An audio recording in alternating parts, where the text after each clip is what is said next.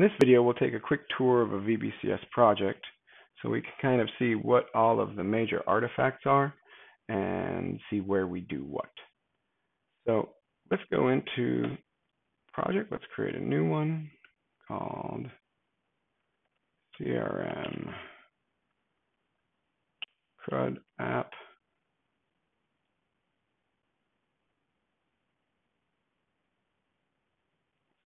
It's important to understand the main scopes of a VBCS application. It starts at the project level, that's the top level. Then inside of that are applications. Applications can contain flows, and flows contain pages, right?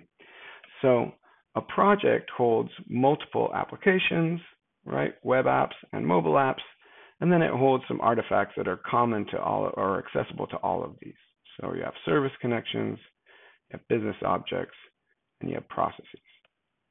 So starting at our top level scope, which is the project, which is what contains all of these, the only thing that's really interesting at the project level is the settings, right? When you go into the settings, you can do things like set the access settings for the application. You can add roles, and you can add other members to this project so other members can go in and click around on it. The interesting stuff happens inside of an application. So let's go into here and create a web app called a CRM CRUD. Okay, so here's my application. And now this web apps view, or the mobile applications view, right? These views provide kind of a logical view over the application, gives us places where we can launch editors, like a flow editor, right, or an app editor, and so forth. Now, these are actually logical views of things that actually reside in several different files. And if you want to see what the file structure looks like, you can come down here to the source view, right, and this will show us the full file structure.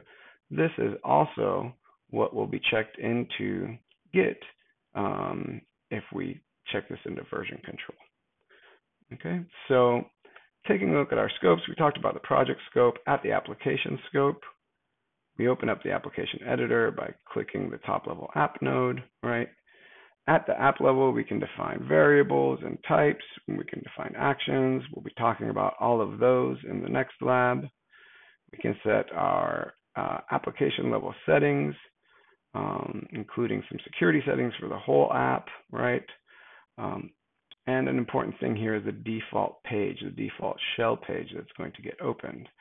Shell page is basically the container that the content you create goes into. So this header and this footer down here are actually served up by a shell page. And we'll talk more about that in the creating a navigation bar or a navigation menu chapter later on.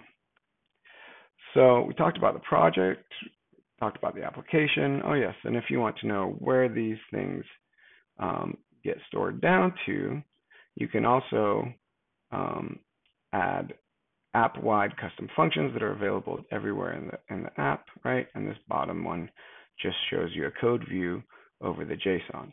So all of the things in these editors all save down to JSON, right? And the custom JavaScript functions save down to JS. And if we look inside here, we'll see appflow.js, appflow.json. That's where those guys get stored, right? So same thing with flows. What are flows? Flows are encapsulated groups of UI and logics. They're ways to chunk up your page, your app, into more manageable pieces. And we see in web applications, we have flows here. I can double click the flow name to access my editor, which again, I can have variables, types, actions. I can have JavaScript functions. And in my settings, important part here is the default page. Each flow has its default page, which serves as the main entry point into that flow.